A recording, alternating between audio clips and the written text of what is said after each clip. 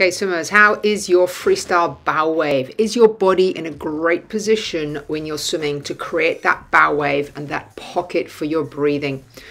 We want to aim to swim just under the surface tension of the water. Neck relaxed, low head position. There's an example there in the still. Even stroke tempo.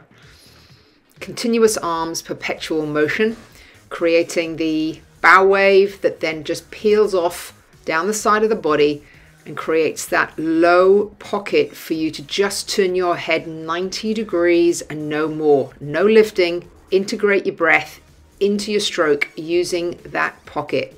You can see as the swimmer swims forward, the surge of the bow wave. Now look when they go for a breath. This is a breathe. There's the breathing stroke. There's the head turning to the side.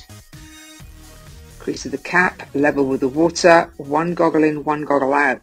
But you can see, you can see that bow wave creating that little pocket behind, which allows us to breathe very low, very early, very quickly.